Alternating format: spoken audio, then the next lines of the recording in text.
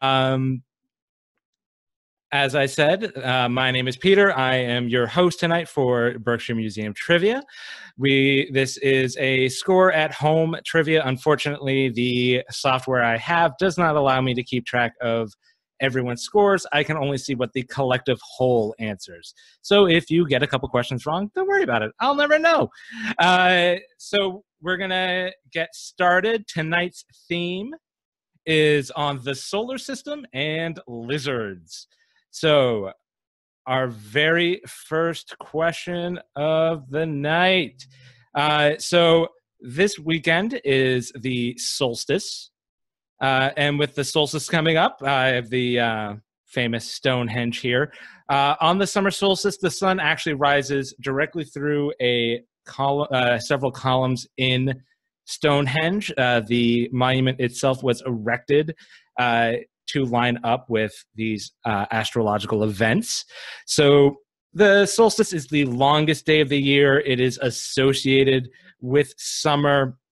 And many ancient cultures actually built monuments, studied the movements of the sun, and created their calendars around that. So they use these longest day of the year, shortest day of the year type events to map out the year in both ceremonial purposes, but also for practical stuff like when to plant, when's a good time for harvest, when do hurricanes and monsoons typically come in. So these events were not only ceremonial, they're really useful in figuring out, day-to-day life before, the modern world and all of our calendars and Doppler radar and stuff like that. So there are 2 solstices and 2 equinoxes throughout the year. They're all associated with a different season. Now, which season is the vernal equinox associated with? So if you had to guess, the vernal equinox, what season is that associated with? I did not include summer because summer obviously has a solstice. But if you had to guess, is it vernal spring or fall or winter?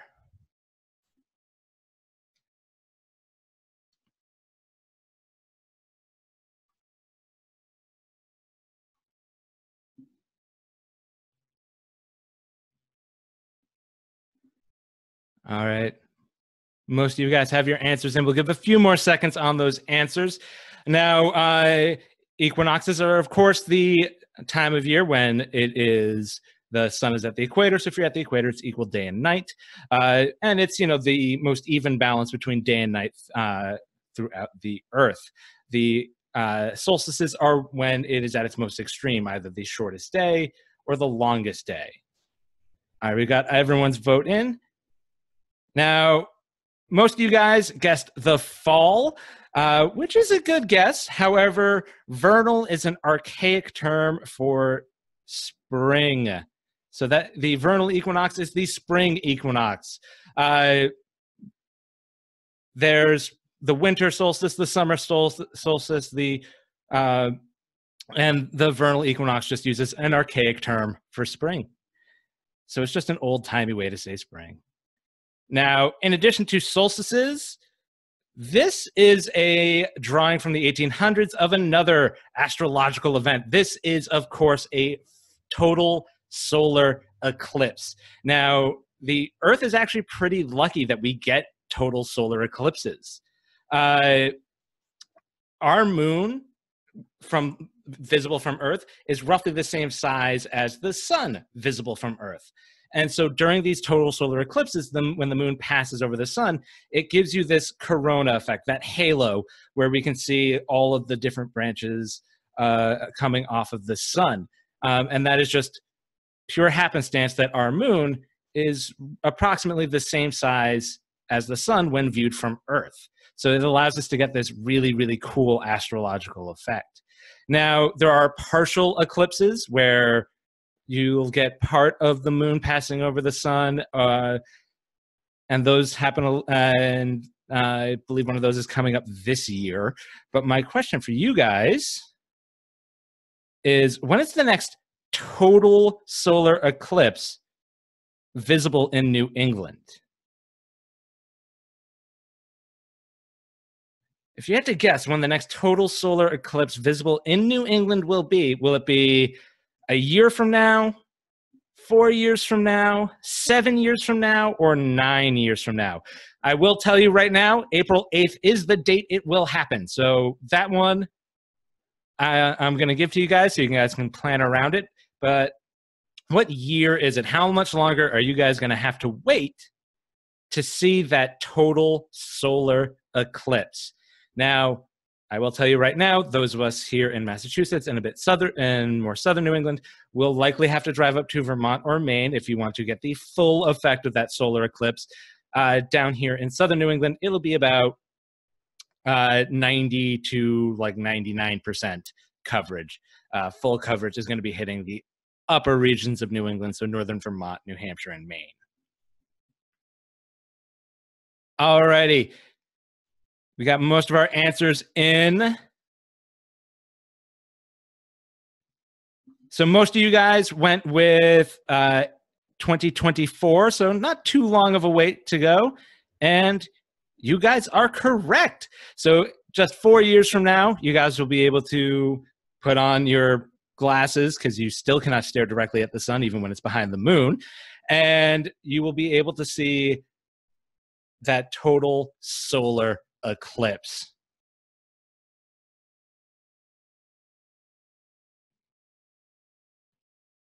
Which gets me onto the topic of moons.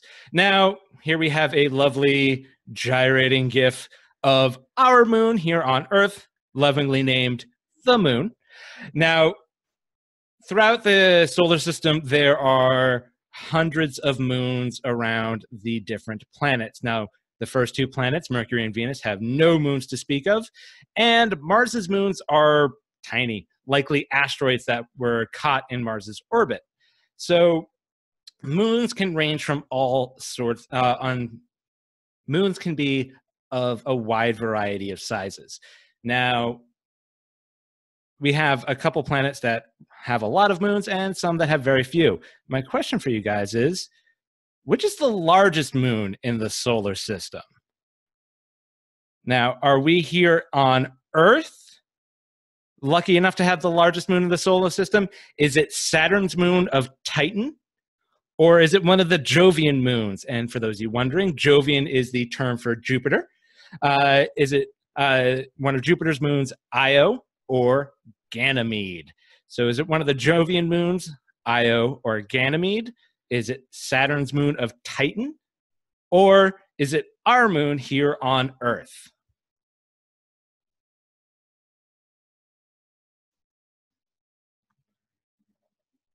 And if anyone here has ever seen the former sci-fi show, now turned Amazon Prime show, The Expanse, a fairly significant plot point does happen on this particular moon. I don't know if that's going to be a huge hint to people, but it's a hint. All right, all votes are in. We're going to end our polling there. A lot of you guys guessed Titan. It is a really good guess. Titan is a huge moon. That is why it got the name Titan. However, it is the moon of Ganymede, which is the largest moon in the solar system. So Jupiter has the largest moon. Titan is the largest moon of Saturn, and our moon is the largest moon in relation to the planet that it orbits. So our moon is the largest moon compared to the planet. Titan is Saturn's largest moon, and Ganymede is not only Jupiter's largest moon, it is the largest moon in the solar system. It is pretty big. Alrighty. And since we have that Saturn-Jupiter competition, if you had to pick between one of these two, which one do you think has the most moons? So if you had to pick, and the most known moons, we're discovering moons all the time. So as of the year 2020, which one of these two planets has the most known moons. This might change next year, and someone discovers a whole bunch of moons around one of them. So, as of 2020, does Saturn or Jupiter have the most known moons? And actually, if I jump back for a second, I realized that in this photo of Jupiter, you can see two moons right there. We got 1 and 2. And I thought that was kind of fun. I did not see any in my Jupiter photo. Now, our other gas giants have nowhere near the same number of moons that we have discovered so far. So Uranus and Neptune, Uranus has around 25-ish. Don't quote me on that. And I believe Neptune has about 14 moons. So they have much fewer than either Saturn or Jupiter. All right, that's end of our polling there. Most of you guys guessed Jupiter, which is a really good guess. For the longest time, Jupiter actually did have the most known moons. However, in the past couple of years, we have discovered many more moons around Saturn, and currently Saturn is our moon leader. So in addition to having its enormous rings, it also has the most known moons. I believe upwards of 80 plus moons now. Jupiter is not far behind. It has about 70 something-ish. So these planets have a ton of moons. We're discovering more all the time, and it's very likely that if there's another exploration of Jupiter, that in the process they'll discover a number of more moons, and that could cause this shift again. So as of the current day, Saturn has the most known moons. Now, we are going to take things back to Earth.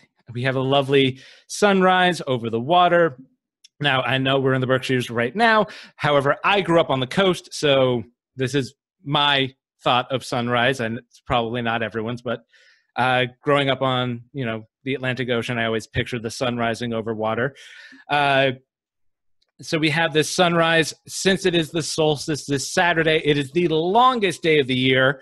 My question for you guys is, how many hours of sunlight does Massachusetts get on the summer solstice? It varies a little bit depending on where you are in the state, but it's roughly the same amount. How many hours of sunlight are you guys going to get on the longest day of the year? Is it 12 hours and 52 minutes of sunlight? Is it 13 hours and 3 minutes of sunlight? Is it 14 hours and 32 minutes of sunlight? Or is it a whopping 15 hours and 17 minutes of sunlight? So if you were to clock from when the sun rose in the morning to when it fell behind the horizon at night, how many hours of sunlight will you have gotten that day?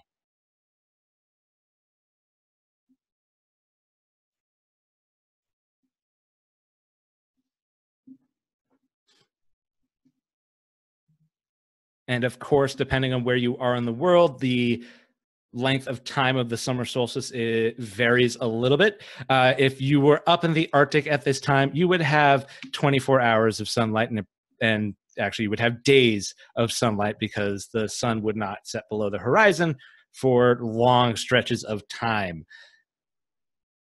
And then, of course, the reverse is you have a much longer night in the winter. All right, we're going to end our polling there.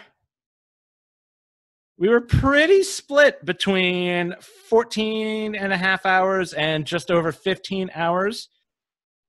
Now, it is the longest day of the year, so you do get 15 hours and 17 minutes of sunlight to enjoy on the longest day of the year, but that does also mean you have a pretty short night. So if you struggle to sleep when the sun is up, this is going to be a tough night for you guys. What with the really short night. The day after the longest day of the year is about 2 seconds shorter. So that'll help you out. If you feel there's too much sunlight, you'll have 2 seconds less the next day. All righty. That is all of our solar system questions. We are now moving on to our lizard questions. So to keep on the solstice theme, this here is a day gecko. Now geckos are really interesting. They have most species are able to climb vertical surfaces. Some even able to go upside down. Now they do this by having specialized toe pads. They aren't suction cups. They aren't sticky. It is actually hundreds of tiny little hairs that allow them to grip a variety of different surfaces. And when I was looking this up, a bunch of articles and the Wikipedia and several other scientific journals I looked at are all made it very clear that while they can stick to walls and wood and a variety of other things, they could not stick to Teflon. And that fact kept propping up. And that was, I felt, a little bit interesting. And that they felt it was really necessary to say that geckos cannot stick to Teflon. Now, on those climbing feet, how many toes does a day gecko have? Do they have 3 toes, 4 toes, 5 toes, or 6 toes? If you were to count the toes of a gecko, and they have the same number for front and back, how many toes do they have that they use to climb those vertical surfaces? Now, not every gecko is able to climb. There are several species which lack the toe pads. Notably is the leopard gecko, which lives in the desert. Its feet have actually evolved to keep it propped up and away from the sand as a way to kind of control its temperature. So some of these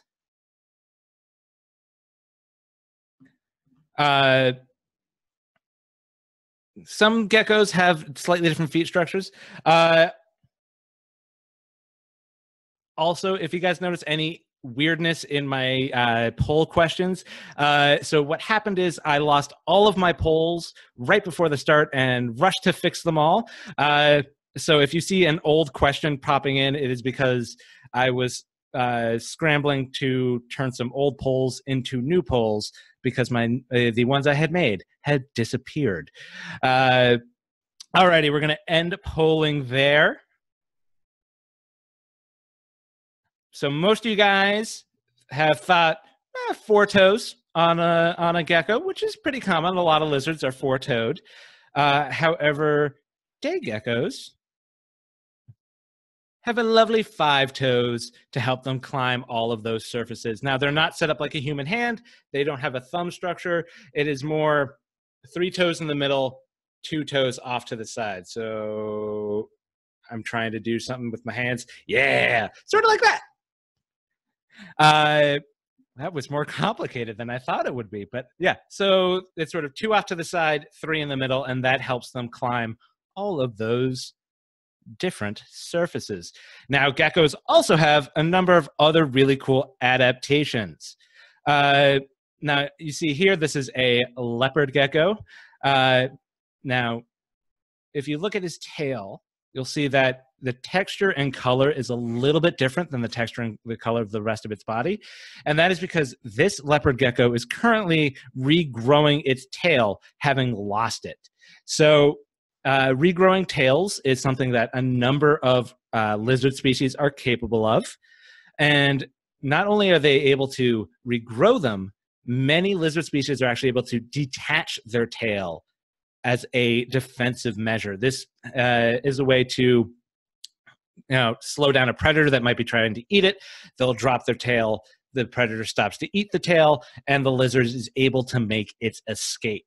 Now, sometimes the lizard might circle back to where it dropped its tail and eat that tail because it has a lot of nutrients that it would want to get back. For example, for geckos, they store a lot of the fat that they get from their food in their tails. So their tails might seem a little bit larger. That is because that is where they store that fat for the lean times when they're not able to find as much food.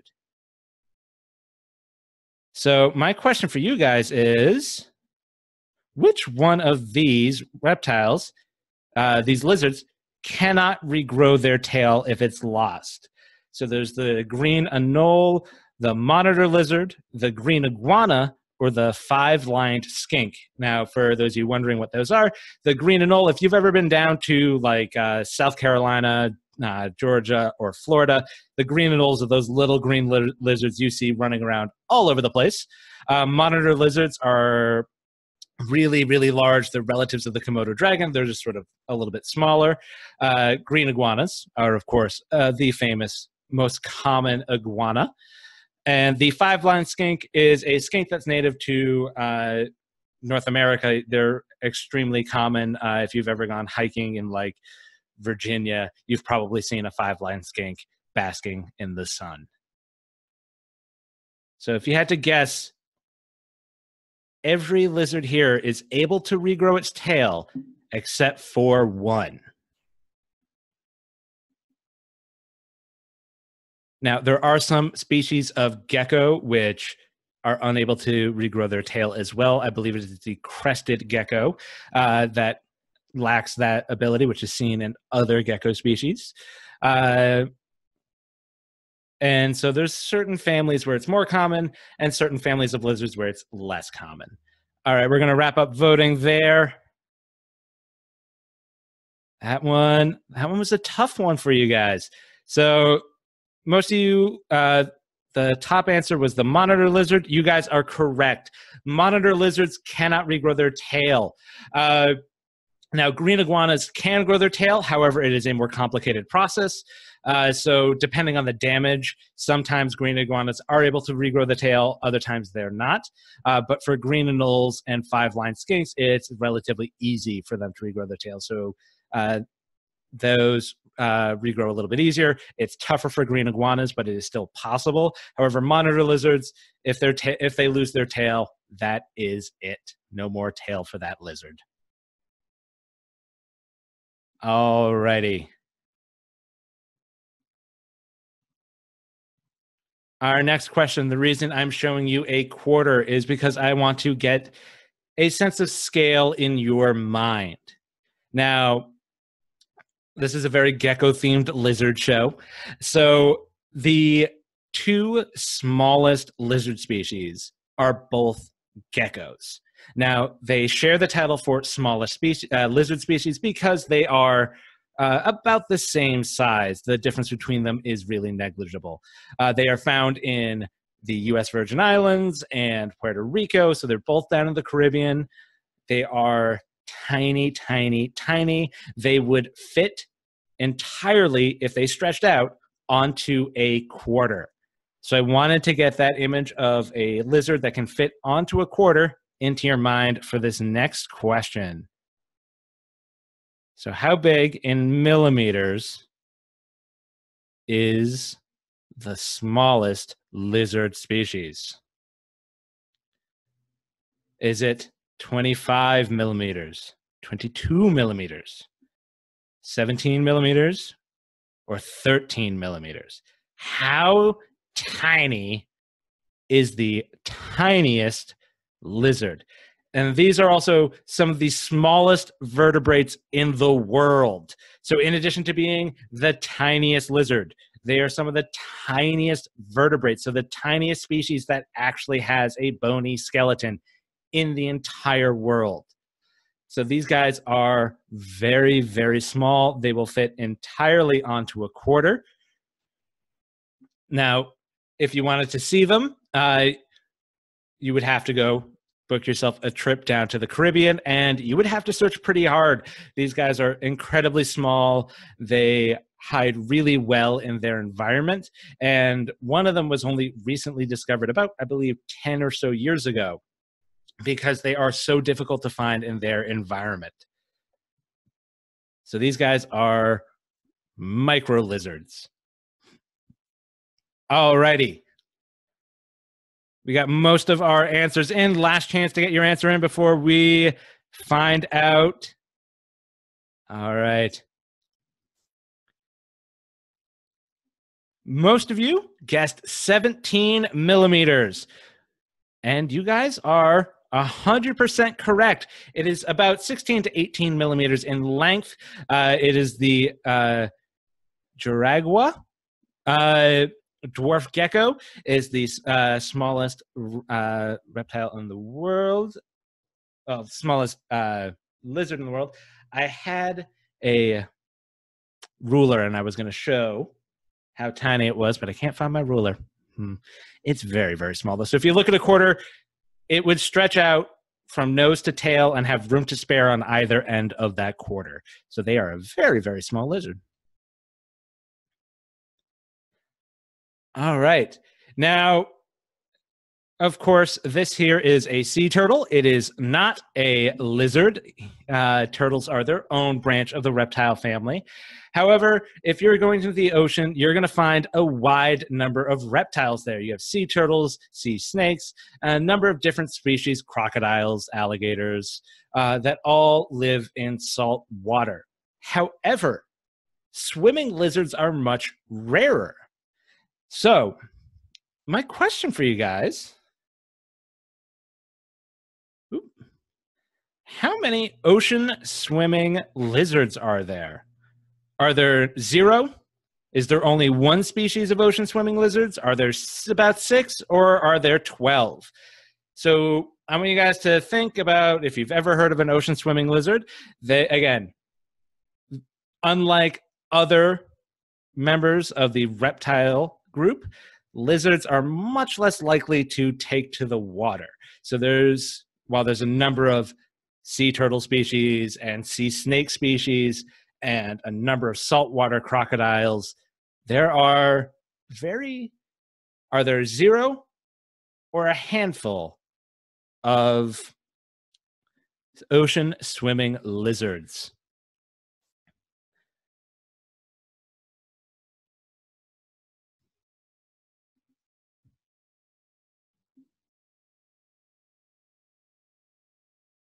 All right, just a few more seconds to make your guess.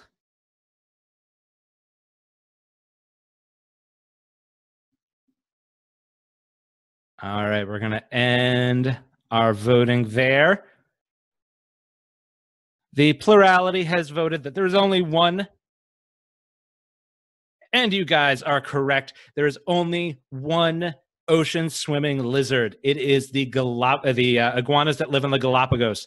The Galapagos Island iguana is the only lizard that routinely and willfully swims in the ocean, not as a means to escape a predator that's driven it out into the water. It actually chooses to, go out into the water, swim around a bit, and come back. So it is the only ocean swimming lizard. All righty. Now, here in Massachusetts, we have a number of snake species. We have a number of turtle species. We do not have any members of the Crocodilia family. But do we have any wild lizards in Massachusetts? This is a simple yes or no for question 10. Are there any wild lizards in Massachusetts? If you were to look around Massachusetts, would you find colonies of lizards living out in the wild? We have plenty that are pets. Do we have any out in the wild?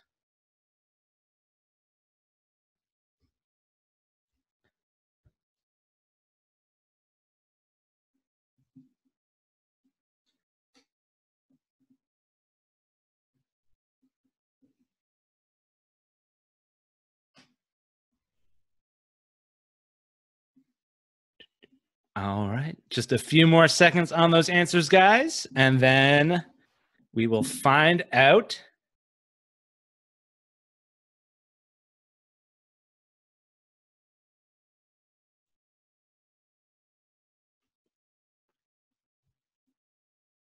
All righty. Well, it was a resounding yes that there are wild lizards in Massachusetts from you guys, and you guys are correct. There's 1. And this leads me to my surprise bonus question. Before I talk about that lizard, I want you guys to answer me one last question. Is this singular lizard that has been found living wild in Massachusetts, a native species? Or is it something that has been introduced? So is our one lizard that has been discovered in the wild a native species, or was it introduced?